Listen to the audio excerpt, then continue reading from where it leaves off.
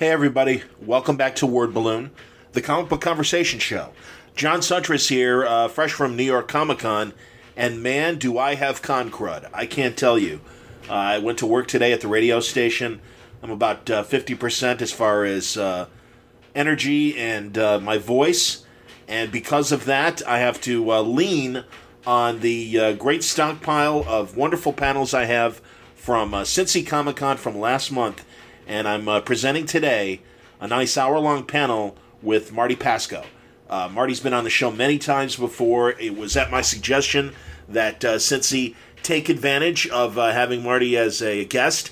I'm glad they did. He had a blast, and we had a lot of fun, and literally the very first panel of Cincy Comic-Con was this one-on-one with me and Marty. We've talked before about his animation career, his insight on the comic business, working for years at DC Comics, his work in syndicated comic strips like The World's Greatest Heroes for DC, the Star Trek comic strip coming right off the '79 film. Marty's done it all. Animation, live-action television, the Twilight Zone show from the '80s, shows like Simon and Simon and Roseanne, and it was great to talk to him in this panel. So no sponsorship, nothing, because I'm really low energy, but I had to put out something, so I'm really glad that I've got this great stockpile of panels from Cincy Comic-Con, and more are going to come in the days and weeks ahead. So enjoy this conversation with me and Marty Pasko on today's Word Balloon. Thank you, League of Word Balloon listeners, for your support. If you would like to support the show and subscribe via Patreon, you don't have to. Word Balloon was free. It'll always be free. But if you want to support the show, go to wordballoon.com. Check out our Patreon page at patreon.com/wordballoon, and it'll give you all the information on how to subscribe to the show. Thank you, League of Word Balloon listeners. Here's a freebie today with Marty Pasko on Word Balloon. Thank you for coming out. Welcome to Cincy Comic-Con. I hope it's literally it's the second hour of the con, but I hope your first hour was very enjoyable. I hope this second hour is enjoyable as well. I'm very excited to have our guests. My name's John Suntress. I host It's only been an hour? Oh, I'm sorry. I host a podcast called Word Balloon, and I'm very excited to... I've had him on my show many times. I always get great audience feedback when we talk, but this is an opportunity to have a live conversation with a great writer. Not just his DC comic work, stuff like Superman and the Joker, and those are the two. Black Hawks, his great reboot of Black Hawks in the '80s, but Secret Six. Secret Six, of course. Thank you. But certainly a television writer as well. Simon and Simon. Okay, he winces. Another big show, but he's going to wince again. Roseanne. I'm still alive, and I'm still working. And animation work like... And there is a tomorrow, not a yesterday. Absolutely. Batman, Mask of the Phantasm, one of the principal writers of that as well. Please welcome Marty Pasko, everybody. Good to see you, man. I'm glad to be here. Yeah, excellent. And, when it's time for the obituary, what time is it now? I'll call you, all right? Oh, absolutely. Sadly, what we engrave on that tombstone will be your writing. I will say that it would be my privilege, not my pleasure, because I like having you around and I like talking. I can't be any more embarrassed because I'll be dead. You know? So let's, and I'm sure people have questions. When did you break? Like, DC was your first big break, would you say? Was there stuff prior to DC? Yeah. Comic-wise? Oh, God, it really is. This is your life. Exactly. Where's Ralph? Ralph Fiennes. Yes. Do you recognize this voice? Oh. You're fired. Which one of those is that voice? Yes. There were several of those. No. Actually, what happened was Doug Minch, a wonderful writer, was writing for the Warren books, Creepy, Eerie, and Vampirella, and we were corresponding. He became a subscriber to this fanzine that I was doing, and I wanted to break in, and Warren was the only publisher at the time that was accepting over-the-transom submissions. Wow. So I took a short story, a horror story that I'd won an award for in high school, and in my senior year in high, turned that into a comic book script, using a format that Doug had shown me, and it sold right out of the gate, and was published under Doug's name by a mistake. Yes. Oh, that sucks. Well, they fixed it later, but what was interesting about that was it never got that easy again. Was Louise Jones your editor then? No, she came along a lot later. There was a guy named John Cochran. I don't know what became of him. Who was the editor, and then Marv Wolfman followed after him, and I did that for a couple of years. Did you have any? I was going to say before we leave Warren, did you have many interactions with Jim Warren? Yes. I always love when I have a conversation, I land on a landmine. And No, I'll tell this story. I've told it before, but Jim had the longest memory for slights of anybody I've ever known. He was on a panel in New York with Neil Adams and a bunch of other people. And Neil started to pontificate about how comics as we know them will be dead in 10 years. Well, in a sense, he was right, because in 10 years thereafter, we had graphic novels, we had non-code books, we had all kinds of things that were comics, but didn't resemble comics as we knew them then. But Jim took exception to this, and there was this vigorous debate, and I stood up and I asked a question that was sincere, but got a big laugh from the audience because of sarcasm that they assumed. And Jim scowled at me, and I didn't think anything of it because, I'm just this kid. A year later, same convention, I find myself in an elevator with Jim Warren. And I'm standing in the corner, and he's staring at me. And the elevator's crowded. We go up several floors, everybody gets off the elevator, and then finally it's just him and me as we're getting to my floor. He's up above. And he finally looks at me and he says, "I know you. You insulted me at this convention a year ago. I ought to bust your nose." And at that point, the elevator door opens and I say, "Well, that would really be a case of the shit hitting the fan, wouldn't it?" And I got out of the elevator. Outstanding, man. Go ahead. No, go ahead. I was going to ask if, because you started to say that it was never as easy as it was for that first submission. Mm-hmm. Your years at DC, you worked, under Julie Schwartz, the editor for Superman, and Julie had a reputation of taking a story idea. I mean, explain to me the process. It's better to hear it from you in terms of you having a story idea and pitching it to Julie. Give us the process. You go in, you sit down, you say, "I'd like to do a story about Brainiac." And within 5 minutes, it becomes a story about Luther. So was he... it's funny, before we started recording, we were talking about how controlling Gene Roddenberry could be with Star Trek. Was it like that with Julie and Superman? Or was, why would the change happen? With Julie, you had to earn his trust. They had a whole complicated idea at DC at the time about, building you up through the ranks and getting you to the point where you were ready to take on the big titles. And there was a system for that because of the way the books were structured.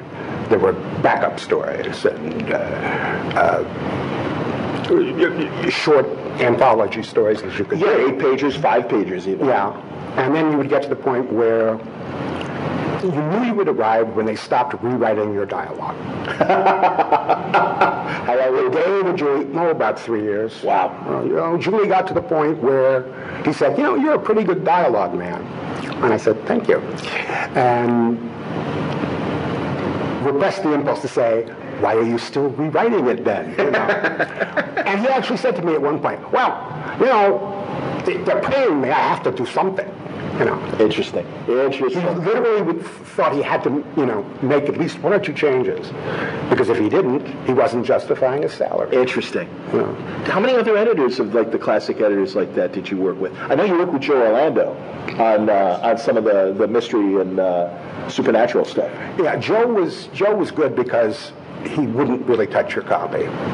The other editors that I worked for were writers originally, and some of the best writers in the business, and I learned tremendous things from them. I mean, my God, Jerry Conway, Len Wein, and some of the great artists too, Joe Kubert, Carmine Infantino. all of that was a tremendous learning experience. And I kid Murray Boltinoff and Julie Schwartz only out of writerly ego, because two of the worst lines of dialogue that have ever appeared under my byline were not mine. And well, Murray was the kind of guy, you'd walk down the hall and he'd be standing there, and if you looked like you were under 25, he'd say, "Oh, you kid," or "Pasko, what do the kids say now for hep?" Hep in the 70s. Yeah, and I said, hip? And if you've lettered the hep, just take the whiteout pen and eliminate those those three little stems and change it from hep to hip. You know. Jeez. He had a series called Ghosts. And they were all anonymous because they were supposed to be true stories, right? So, oh, funny. I didn't realize that. I used to buy that. I let go the whole idea of I'm going to be rewritten because my name's not going to be on it. But I did a story about a ghost cop. And there's a scene where the cop appears out of the fog, and somebody says to somebody about a character who has a gun, "Look, he's got his rod out." I think that's different. It went past the code. Nobody thought anything about it. And I did a story for Julie with the Atom, and they had this thing called the time pool, where he'd go back in time, and you know. Oh wow! I didn't know that. Yeah, that's awesome. It's the time pool series. Okay. And so we did one of these, and the idea was October 31st, 1939, War of the Worlds. Okay. He goes back in time, and he's mistaken for a Martian. Right. And it was one of Mike Grell's first stories. Oh, fantastic. He illustrated it. And I remember I was in college when the thing came out, and I picked up the book. We didn't get comps at that point. And I picked the book up, and I'm reading this in the cafeteria. And I get to the line of dialogue that Julie has inserted. "Take that, you midget Martian." I dropped the tray. There was like mess of food all over the floor. I was like, "What?" You know. So I got over that frustration though, pretty quickly. You know. No, right, those kind of frustrations aside, it had to be pretty cool being a college person and being a published writer. The thing about writing comics that served me very, very well later on was a very early experience in seeing how other people interpret your work and learning how to work with their strengths and weaknesses, how to play to them and how not to. And that has served me well. And I don't think that writers and artists play together as well anymore as they used to, as far as I can tell. There's so many egos invested in this business. There's an awful lot of struggle for creative control. At least this is what I perceive. Not necessarily everybody's experience, certainly, but there's this very strong desire, I think, on a lot of artists coming up to write it themselves. But not everybody has those chops. Excuse me. Not everybody is Frank Miller. Not everybody is Walt Simonson. You think Kubrick was a guy that obviously could write and draw as well? I enjoyed his last output of graphic novels. But I don't think Joe did it any earlier than he was ready. Okay. Because as good as he was at what he did as an artist, he knew he had a lot to learn as a writer. He learned from Bob Kanigher. And those kinds of collaborations where people are in rhythm, in sync with each other, but are also critical of each other's work and know how to express that criticism in terms that don't damage the ego. That's where those great collaborations come from. And I would argue from what I know of it that, like, for example, John Byrne and Chris Claremont and X-Men didn't have that kind of relationship. I don't know how much... Can you give me an example of a great writer-artist collaboration that is more recent, more contemporary, that is generally, you would think, among fans considered to be very effective? Bendis and Oming on Powers. I mean, I think a lot of the creator-owned books today are literally the writer does with that in mind. Is like, hey, I don't want to step on your territory. We are doing this book together. what do you like to draw? And B, please, if you've got a better way than my script of conveying visually what you want, please ask, or please jump in. And I know Brubaker and Steve Epting work like that, and a lot of Ed's artists that he works with and stuff, because I think you're right. I mean, and it's certainly in the 90s, it became art first, writing second. But I think in response to that, in the modern age, so there's a couple examples. Well, I'll give you an example from Kubert and Kanigher. There was a great deal of trust involved in that relationship, and it was also true that they were both very, very fast. The way they would do the war books. Well, first of all, let me back up. Kanigher was probably the most prolific writer in comics beside Stan Lee. For how many decades? 3 decades? Almost 4? Well, he started in 41 and he officially retired in 73, so there you go.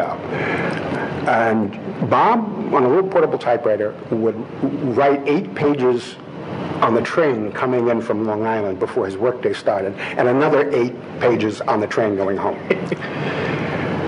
Joe Kubert was very, very fast. Routinely, let me back up a step. At DC, it was always, you never let the artist who's available go away without work. You never let them, you always have something ready for them. And that was the pressure that the writers were always under. But Joe would call up Bob at like 8 in the morning and say, well, I finished the Sergeant Rocky. I got anything else for me? And Bob would say, come in at 3. On the train, Bob would write 24 pages of comics. Wow. 8 in the morning, 8, in the office and 8 on the way home. Exactly. Crazy.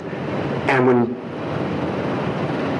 Kubert would come in, he'd sit down and they'd take out a ream of 8.5 by 11 paper, and Kubert, inside of 15 minutes, would thumbnail the entire job, sitting there with Bob. Wow. And Bob would say, no, maybe this angle would work better. And he would walk away at the end of the day with the book essentially thumbnailed. Wow. And it would be penciled in a matter of like 2 or 3 days. And Joe was one of those guys like Jim Aparo, who, because he did the whole thing, he didn't really type pencil. It was just shapes indicated, it was in some cases practically stick figures, and the rendering would be done in the ink pen. And it's just, amazing. I mean, Walt Simonson was like that too, but Walt was a little more painstaking. I don't mean to speak of him in the past tense. He's still working. Sure. But I'm saying from my point of view, You've had great collaboration. And by the way, folks, honestly, because Marty and I can lapse into conversation, so please, if you do have questions, please come up and step up, and we can stop our talking and get questions from you. But 3 words, John. Learn to interrupt. Learn to say, Marty, shut up, you're rambling. No, it's all good. And if you hear, honestly, if you go back and look at my Word Balloon archive of podcasts, Marty and I have marathon conversations, and we don't realize it. And it's like, Marty, we've been talking for 3 hours. Really? And it's like, because we're really happy to talk and get things going. But again, so how about those things we were going to talk about? Yeah. Well, there you go. Yeah. Oh, please, let's get into some of these. I'm just looking at the time. No, absolutely. No, if you follow Marty on Facebook, which I would encourage you to do, I think he has really interesting ideas about the business, where it is now, where it might be going, and some of the concerns. One of your jobs back in the 90s was you were the liaison a lot when a film company... Well, it was a little more recently than that. Oh, excuse me, early 2000s? Essentially, the job I had it was enlarged and morphed into something that is a component of the job that Jeff Johns has with DC Entertainment now. It was my job to coordinate the uses of the properties, the rights that the various divisions had to all of the characters. And I used to refer to myself as the director in charge of being yelled at by Burbank. I would have these screaming matches. I mean, not matches, I just sat there and just, Friday afternoon was hell, because Friday afternoon was when Al Goff at Smallville would call up and in a stream of profanity, what do you mean we can't use green? What do you mean? You know, and I was, as I say, you know, I was the guy who had to say, well, no, you can't use Alec Holland because that's part of the Swamp Thing property, and Joel Silver has an option on it, and you can't do this because, you know, and it just frustrated everybody. And this is when, obviously, independent producers and studios had these licenses. Well, it was a period of transition because for licensing purposes, the character groups were all considered discrete. They were not in the business of presenting a unified universe? Exactly. And this was alien to Marvel. In fact, when I was developing Spider-Man for Marvel Animation, Stan Lee kept asking me why I was asking the questions that I was asking. Because was this the 90s Spider-Man cartoon? Yeah. Go on. And we had a very awkward meeting with executives from, Ron Perlman's company, and Stan and Avi Arad, and Stan's pitching things like, well, maybe the Kingpin can come in here. And I'm saying, excuse me, can we use the Kingpin on the show? He said, what are you talking about? And I said, well, what have you sold to Fox? You've sold the Spider-Man property, but why do you want to give away the store? Why do you want to give them Daredevil? Why do you want to give it's a separate license? And the guys from New Line are sitting there going, good job. Good job. You were some Marvel at the time, yeah. And that was when I was dead in the water with Stan Lee. Really? Oh, yeah. That bad? Oh, yeah. Well, because he hadn't thought of it. Sure. Right. And the other experience was trying to work out the pilot, which I was committed at that point to write. And suddenly, as the writer and the writer-producer on the show, I'm reduced to taking dictation in this meeting. Stan Lee and a toy executive, Avi Arad, are batting around all of these ideas. Oh, and then we can do this, and then and I'm scribbling the notes. And at one point, I look up and I say, guys, is this a two-parter? And Stan says, no, what do you mean? I said, well, you're in Act 4 now. No sense of structure. And Stan, he didn't really write full scripts. He'd never really written screenplays. He was all about the plot, and then the artist would fill in, the stuff that Stan couldn't bother himself with, and then he'd dialogue it when he would get the pages. And in fact, in his first animation gig, that's how he tried to approach the material. Did he do Marvel style for animation? What's called Marvel style. Yes. Plot first, write the script. Yes. Or I should say, create the animation and then write the dialogue. Yes, and he would have crazy on the first Fantastic Four series at I think it was Hanna-Barbera. The old one in the '60s. Yeah, the one where they had there was a robot and okay, so that was the '70s one. Oh, okay. Yeah. Then I am talking about the one in the '60s. Okay. Because I've seen the storyboards that Jack did. Yeah, okay, because Human Torch is in the original. Yeah, and basically what Jack would do was a comic book, but on board paper, and then the guys would have to come in and indicate the camera directions, tightening in on the shot. And are you confusing that with the Marvel superheroes cartoons that were literally lifted from the comic pages? No, in fact, I just recently saw the storyboards. Okay, go on, yeah, please. And people had to basically say to Stan, you can't do that. It doesn't work that way. Sure. You have to write the dialogue first, time the track, and then board the show, Well, the first time I met with him, he said to me, well, I don't really know that much about animation. And I'm like, and that's supposed to inspire confidence. Why? Because you've been in the business for 20 years. So you're either being disingenuously false or you're making me nervous. But anyway, the problem, let me just cut to the chase. When they fired me from Spider-Man, I found out that Avi Arad called in the writers that I had brought in and said, you know nothing about Spider-Man, and summarily dismissed them. The writers were Len Wein, Marv Wolfman, Jerry Conway, and Mark DeMatteis. all of whom were working on shows for me, but they knew nothing about Spider-Man. So very interesting. Wow, man, crazy. Well, and you, one of the things we talked about, possibly talking about here, was the relationship now between the entities of Warner Brothers and Disney, and how they treat the publishing end. Well, once the exploitation of these characters, superheroes, in mass media became big business, the dynamic changed. And I can point out very specifically the day that it did. The Wall Street Journal ran a piece that Variety picked up about how Time Warner stockholders should excoriate DC, or Warner Brothers, for not more effectively exploiting their library.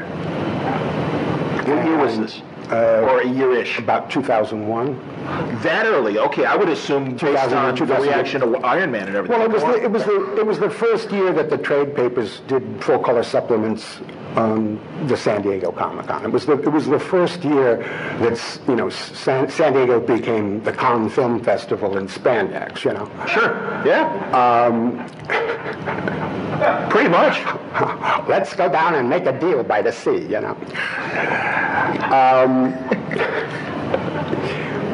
Once they discovered that, then the dominoes started falling over. And the total paradigm shift from the situation I described started to take place. We're selling a created universe. And that's working out for them. But of course, to service that, an entire business apparatus had to be created, which is why you have all of these people in Burbank now, and presumably they're all in Burbank, because on the Disney end, they're in Burbank. No, they're all in Burbank, you're right. Whose job it is to keep track of who created what, how do we give them credit, forget about the contracts, forget about the back of the check, forget about the vouchers that were signed. It's a whole new ballgame. Basically, it's the business of who do we have to worry about suing us today, which is how you get these bizarre permutations. For example, Batman is now created by Bob Kane with Bill Finger, as opposed to, no, we don't mention Bill Finger as if he ever existed. So I mean, it's amazing. Nobody says things like, well, who's this Dr. Light and what does she have to do with the Flash and why is she in this show? Because you've got Jeff Johns, now the president of DC Entertainment, right there in the room. I understand from you that the relationship is a little bit different now on the Marvel end. They're kind of distancing themselves. Well, yeah, after, last fall, Kevin Feige went to Alan Horn, the head of Disney Films, because he had been frustrated by, as it's been reported, Ike Perlmutter, the head of Marvel's cheapness when it comes to the movies, because Perlmutter had a say. And they would maybe develop an idea for a film, and Perlmutter would say, no, that's too expensive, you got to cut it down. And Marvel had the Marvel movie panel of the creators, and publisher Dan Buckley and Joe Quesada and Brian Bendis and Alan Fine looking over the script and making creative suggestions, I think, to the benefit of that. But apparently Perlmutter was a guy that kind of held onto the purse strings. So Feige went to Alan Horn, head of Disney Films, and said, I've made you $7 billion with these Marvel movies. I'd rather not have to deal with Ike Perlmutter anymore. And Alan Horn said, sounds good to me. So now there is a barrier between Marvel Comics and the films. The television side is still working with the comics, but yeah, and then that's why there was an Inhumans movies on the production end, and it technically is still there, but they seem to have distanced themselves from that idea on film. Meanwhile, television has embraced the Inhumans; they're part of S.H.I.E.L.D., and we're seeing that continue. So, and the very fact that those kinds of conversations are taking place at that level is certainly an indicator that this is serious, big business. Oh, yeah. It amazes me, frankly. As someone who has dealt with these characters in live-action film, television, animation, the idea of being employable on that level was an unattainable dream when I was most active at doing it.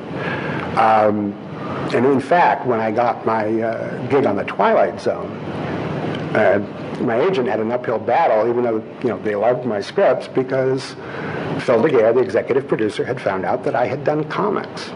And Phil had had a horrible experience at Universal as the writer, director, and producer of the 2-hour Doctor Strange movie, which was not his finest hour, and he knew it. And he just developed this real hostility toward comics as a result of it, and it was a tremendous prejudice. Now you can, write a ticket, you can, for yourself if you have a comics background, but you couldn't at that time. It was a liability. You had to hide it.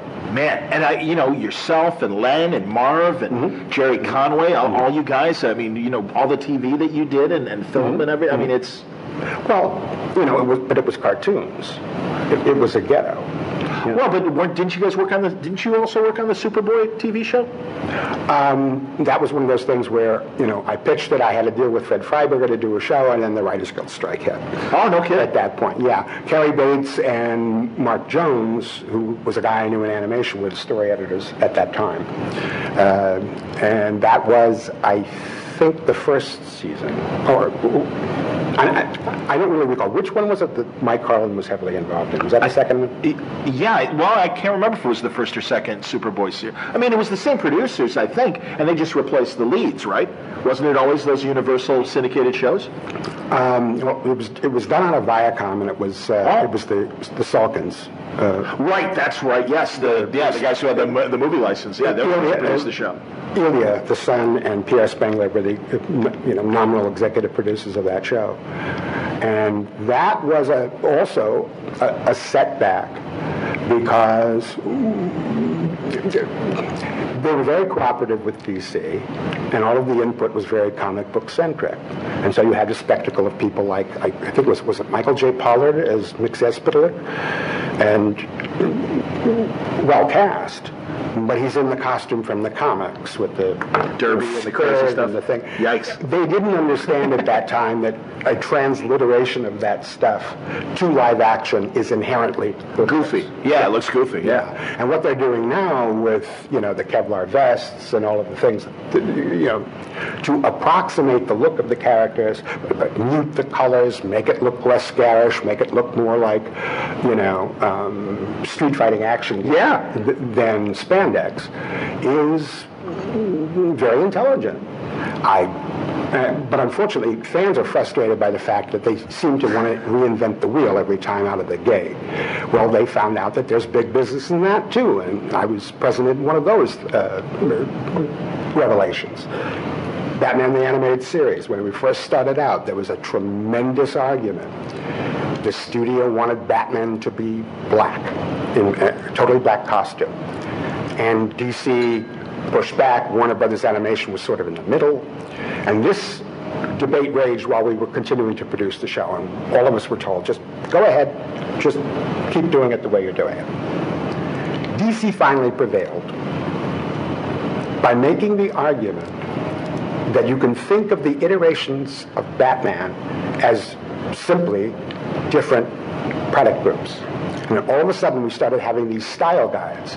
There would be the DC style guide for Batman DCU, Batman Animated, Batman feature films. And every time there was a new feature film, there was a new style guide. And Kenner and Hasbro and all of the licensees bought into this. Wow, instead of just one product line, we've got 3, ka-ching, ka-ching, and we were off to the races, and that's where we are now. Man, I would love to see a financial pie, because that is something that sometimes gets lost on comic book fans. Licensing is so important. Now with television and film making the money that it does, it would still be interesting to see how that financial pie works out. I imagine that licensing still might, I don't know. Maybe I'm not. Maybe I'm wrong. That's why I failed. Well, the questions that we used to ask ourselves are even more difficult to answer, such as what product drives what. You still cannot make an argument that mass media presence drives comic book sales. It's just not true. Why? Because comics are a low-margin business, and everything else isn't. So, what I mean is, they don't care. They really don't care. For a long time, the argument justifying the existence of the 2 major mainstream publishers was that they were low-cost R&D for their corporate parents. The ship sailed on that argument a long time ago, because in many ways, the stuff being done on television and in features, I would argue, is more imaginative. It's certainly more accessible to a broader audience. But do we have numbers on how many of those audience, how much of the audience are hardcore fans being cultivated by the studios, and how much are a mass audience being brought in to the tent, if you will? We don't have those. We don't have that information, as far as I know, any more than the average retailer can tell you whether Free Comic Book Day brings in any more kids into the business. And frankly, fans are the only people who really care. I would argue. The corporate entities care to the extent that they have to cultivate the fan constituency. But if you can make the argument that they're irrelevant, the world will change again tomorrow. Well, and you even have a theory about that we talked about on the podcast, but I wouldn't mind hearing your thoughts if a day were to come where, because comics are, for the big publishers, such a small piece of the pie, that maybe they would decide, we don't need to make these. Lucasfilms did not publish its own Star Wars comics. Before being part of Disney and now Marvel, they licensed it to Dark Horse. And we had 2 decades of really good Star Trek or Star Wars comics that were vetted by Lucas, but weren't published by Lucas, and therefore we had more creative voices. So could you see, talk about that? Well, comics, for a long time, in the 60s and 70s, were utterly dependent on their licensing. The only reason why DC was able to continue publishing Superman throughout the 50s, when superheroes were totally cold, was that he was on television. And so the paradigm became, excuse me, that the licensing,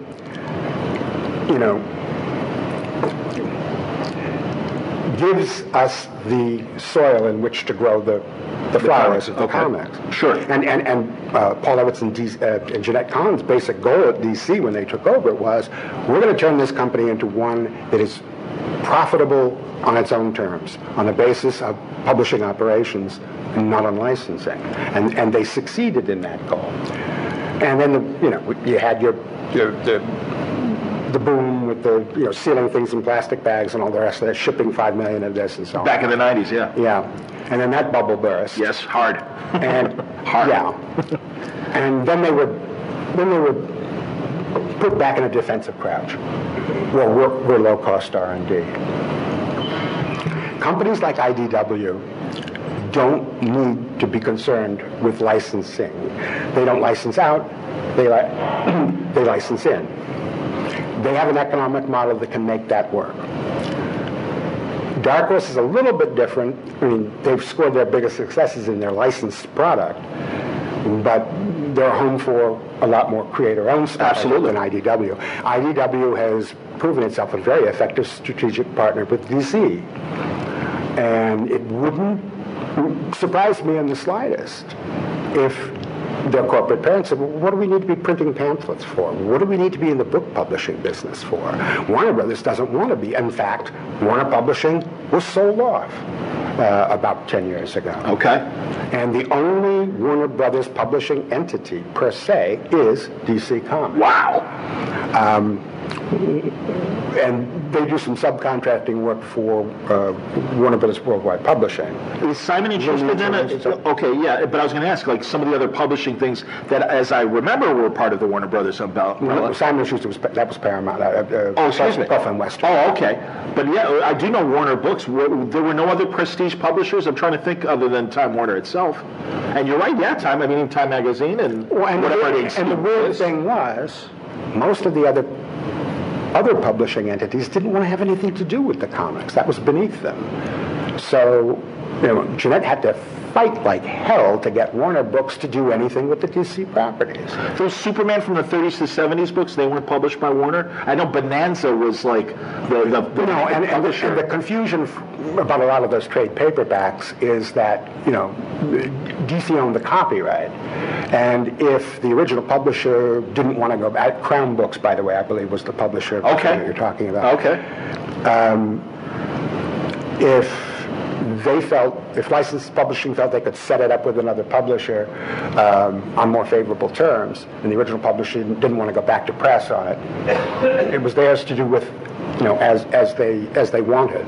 That was the case with the original Superman, Batman, and Wonder Woman encyclopedias that Michael Fleischer did in the 70s, and basically Simon & Schuster came up with the idea a couple of years ago of taking those 3 books and making them into expanded encyclopedias. I worked on the Superman volume. Oh my God. Yeah. The manuscripts were this. I had those original. They wanted like telephone books. They wanted everything. But the problem with the Superman encyclopedia, though, was that they kept, changing the continuity in Superman, and the entries kept increasing. And I'm on the phone with the editor saying, "What's the end point?" And the editor would just say, "Well, we want it all. We want it all." Wow. And so I'm getting copies of there was the new Krypton sequence when we were doing it. Jeff Johns was reinventing the wheel, right? And they're sending me these scripts, and they're sending me stuff and saying, "You have to have an entry about this. You have to add that to this entry." Yeah.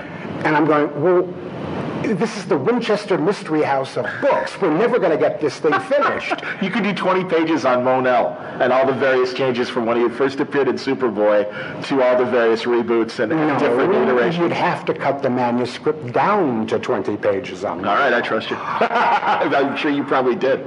But the other thing was, it was all of equal value. There was no, isn't this a short entry? Isn't this right? No. It's just we want it all. We want it all. Wow. So, why did God invent the internet? Or Al Gore? Are there any opportunities to for something like that, especially given the confines of a book, to instead almost develop a Superman, website that has all that? I mean, certainly fans have done that, I think, to a degree with their own, Superman homepage, which I love. Mm-hmm. Great, great website, and they do a tremendous job. But yeah, I mean and I don't even know how to monetize that. If the metrics can support an ad buy that makes sense, I wouldn't be at all surprised to see DC and Marvel start doing discrete websites, character-driven websites like that. I mean, we look at what DCE has done with DC's web presence. It's become so slick, so sophisticated. They're producing it out of Burbank. You've got talking heads out of studios trying to make it look like Entertainment Tonight. Oh, yeah. Entertainment Weekly is practically a fanzine at this point for the Warner Brothers. All the properties, yeah. They're taking it seriously now in a way that they didn't as little as 5 years ago. And it's because it's something that was so far beyond the realm of possibility for somebody when he was at his most active in comics was possible, that it's forgive the cliche, mind-boggling. Questions.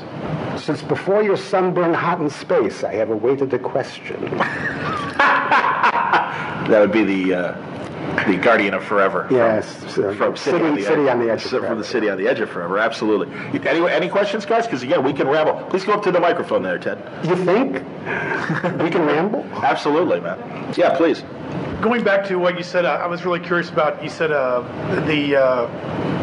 the lawsuits, and they're looking at all the different creators of somebody. And it's like almost like it's watching like the Daredevil Netflix, and the credits and the thank yous. It's almost like playing a game, because you see these names like, okay, well, what character are they created? And some if this character created Hawkeye, who his name is in there. Now, are they getting any kind of money, or just the thank you, or are they just covering their butts? I mean, you said that they're not worried about work for hire. Are they the Hollywood thinking is we should give these guys money and credit or not? Well, I think there is a little bit of competition going on between Disney and Warner Brothers, in terms of image, regarding creator friendliness. I don't know what the policies are at Marvel, but I do know that at DC, they actively seek out creators to tell them, what have you contributed, and we'll give you character payments. I mean, I'm making money off of a character I created for Supergirl that's in the current television series. What they do at Marvel, I don't know, but I do know that maybe there's a little more due diligence about who's contributed to what that would be helpful on Daredevil. For example, Wally Wood was instrumental, even though, he's an artist, and of course they don't use the yellow and black costume and all the rest of that. Wally was a significant contributor in the creation of the character. Yeah, I was going to say, what's really weird about that is that if you watch the thank yous in Daredevil, I mean... Oh, I'm sorry, just to make it clear, I haven't seen Woody's credit in Daredevil. No, I just wanted to make it clear why I was bringing it up. For some weird reason... Is he absent from it? I haven't noticed. Spurlock's making a big deal, because, David Spurlock's supposed to be in charge of the Wood estate. Oh, that's right, yes. But what's so interesting is, I saw George Teska, and I'm like, what character? And it was like a character in a Daredevil annual that George Teska drew, and it was the first time this character, so George gets the listing. They've never listed Wally. They've listed everybody else, and then Frank Miller gets a special billing in the thank yous, which is really interesting too. Well, but and I guess it's funny because a modern audience would say, well, sure, Frank created the Daredevil aesthetic, but really Wally did. You're right. I mean, you go back to that first issue. This is when Elektra showed up. They got Frank. Oh, well, there you go. Well, that makes sense. That weird. That I don't know what kind of, where that stands with Elektra and Frank. Well, I mean, it's obviously Elektra's a huge part of season 2. But that's funny because I almost thought it would also again be because Frank kind of returned it to that Wally Wood aesthetic. What you're talking about, if I may, is retrofitting a definition of creator. Yeah. And it's a gray area in a lot of cases. The Marvel feature films, they do the same thing, but they're really buried in the credits, way down. Now, like Stan or Jack, up the front, or sure. But like the either Black Widow or Hawkeye were created by some guy that never really is not a big name at all. Oh, he had to be the writer or the artist of that particular issue. I was wondering if it's Wortham. I don't know. I forget his German name from the '60s. Yeah. It starts with a W. Right. Winter Roth. Yeah, Winter Roth. No, not Winter. Well, anyway, it doesn't matter. It was just an obscure name that he's not a Gene Colan level or Wally Wood. Sure. Well, I can only speak to this from my own experience, and I'll give you an example. Traditionally, the assumption is every superhero character is co-created by a writer and an artist unless they're the same person. Not always strictly true. The assumption on a character that I'd created in Superman that they're using on Supergirl was that the Kurt Swan estate would get half of the payment and I would get the other, until I produced the original sketches that I had drawn for the character, which Kurt followed. Right. And so they said, okay, you get 100% of the character payment. So in a lot of cases, they're making an assumption. And in many cases, the people who were there at the creation of these characters are no longer with us. And their estates, their children, their representatives may not necessarily have accurate information.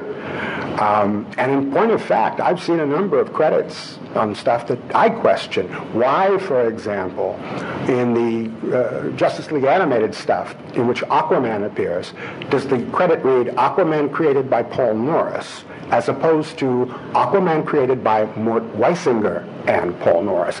I don't understand that. But I'm sure the lawyers have a reason. The bottom line is, you're saying that they are trying to be pretty active, because that's one thing about it as comic book fans. We've always been so upset the work for hire, and all you guys not getting the proper credit that you deserve, or compensation. And now you're saying Hollywood is kind of scared, but are they just scared of lawsuits, or they actually want to do the right thing? Or we're also talking about the possibility of a response to case law in instances that we can't know, because settlements are, protected by, non-disclosure agreements. I don't know what the settlement of the Siegel State suit over Superman was. Obviously, there were wide-ranging ramifications. And anybody who has to use the Superboy character still doesn't know what the hell to do with it. Who does it belong to? What form does it take? Which version of Superboy? Because part of that settlement was to abstract Superboy from the Superman continuity.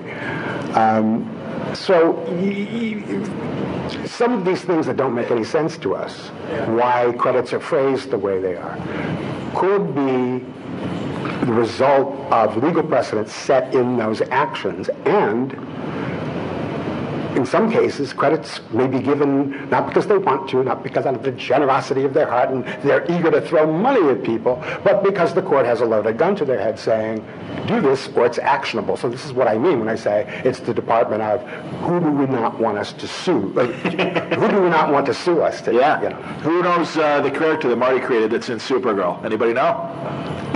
Who cares? Oh, there we go. Oh, I care because it's an awesome character. It's one of my favorite 70s characters. Oh, God. For real. Nobody's saying anything. I'm saying 3, 2, 1. The Master Jailer. Moving on. The Master. I'm giving you your credit where credit's due, man.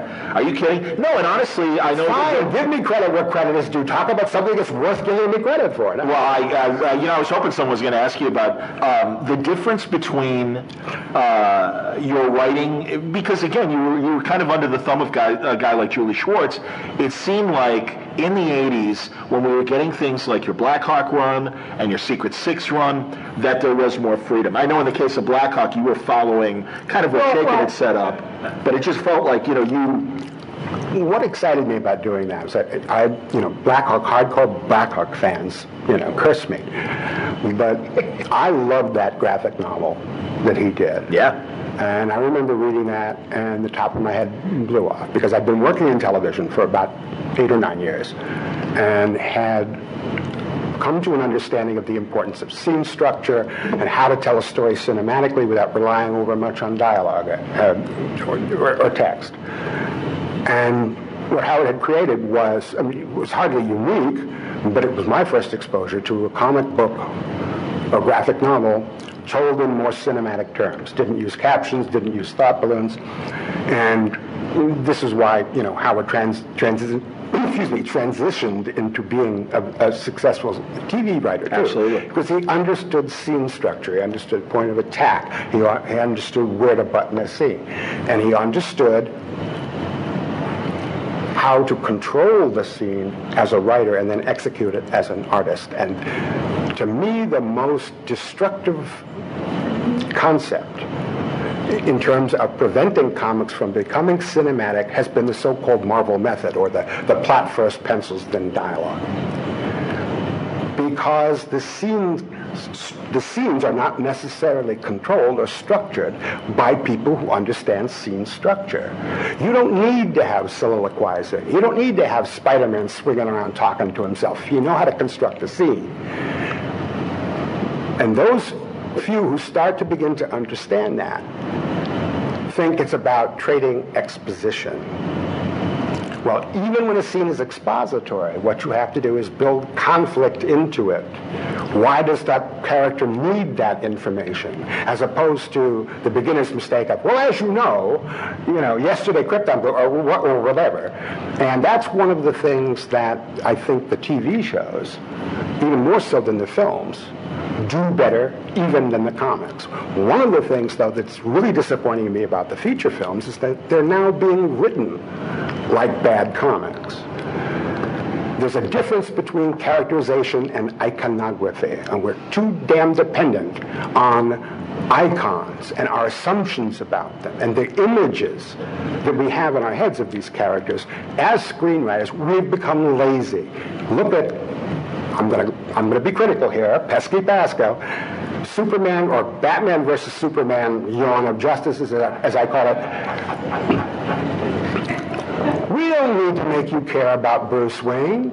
We don't even need to tell you who the hell Bruce Wayne is. We'll just show him running around saving people from buildings collapsing, and you'll know he's the hero. But besides, you're a fan. You're here already. We've sold you. We don't have to win you over. We don't have to make you care about these characters.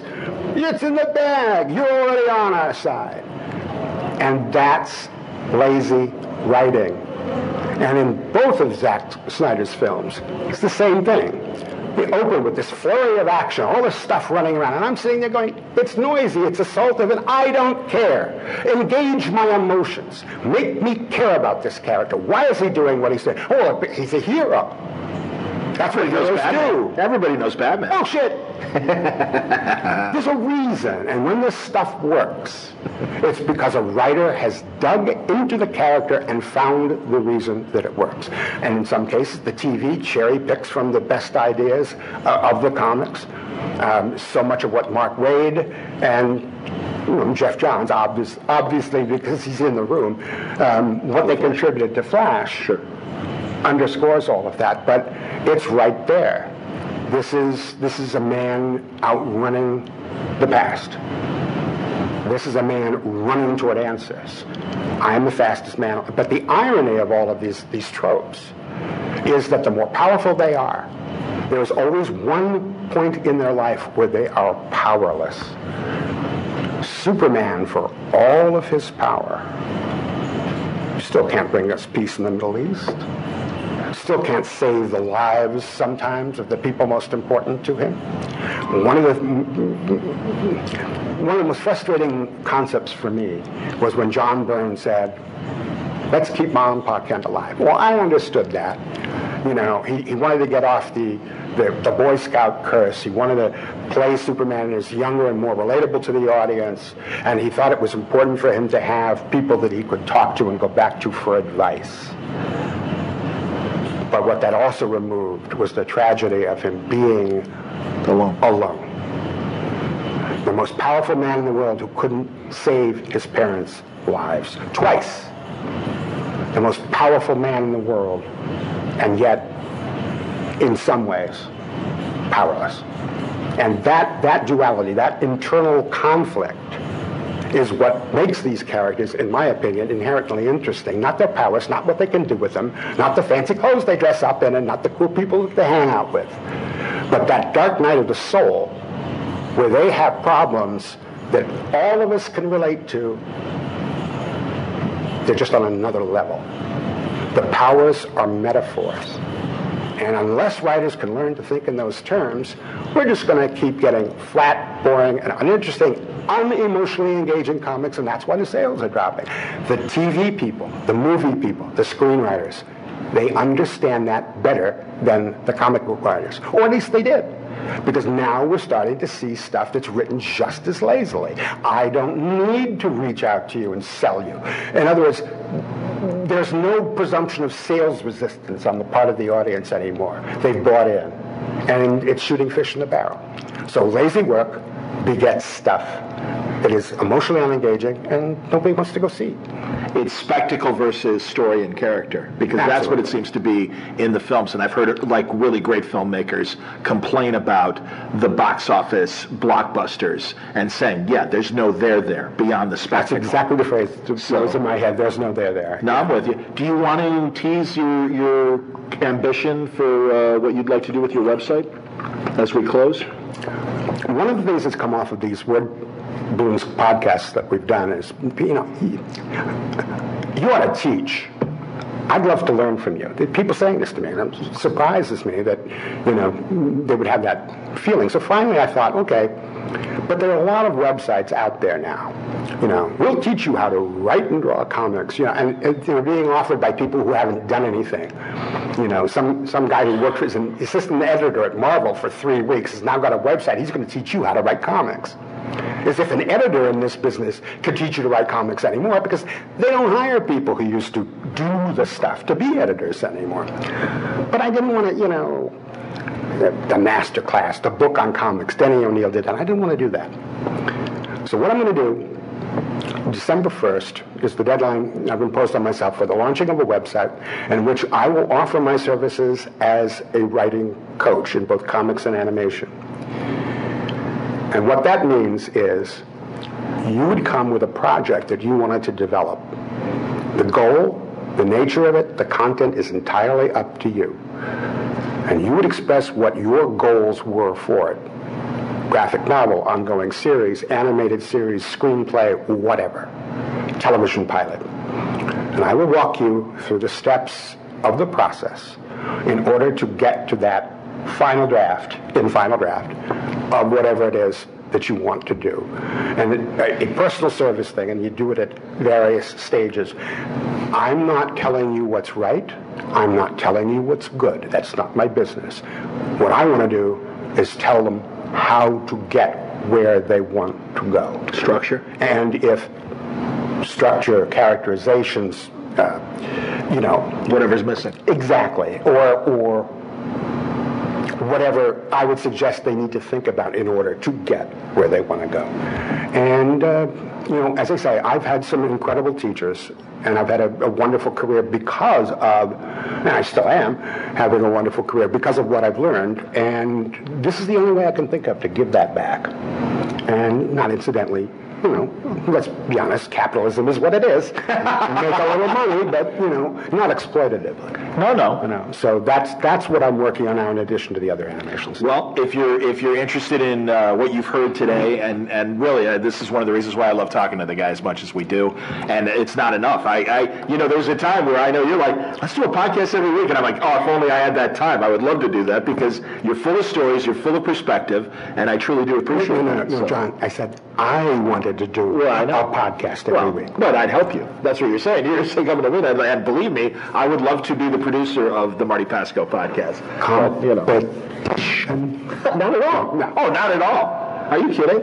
I don't think of this. No. I want to compete with you. Not at all, man. No, seriously. I really do. And I would say follow Marty on Facebook. And as this new project develops, I know he has other things in the works. But as you could tell from this conversation, really interesting perspectives from Marty Pasko. And I'm glad he was able to share those with us today. It's time to stop this nauseating exercise. I was moderation because in 2 minutes, these people want to see the person they really came into. Oh, not at all. No. And I mean, no, I think you were... Say hi to Brian for me. Absolutely, man. But no, Marty Pasko, everybody. Thank you.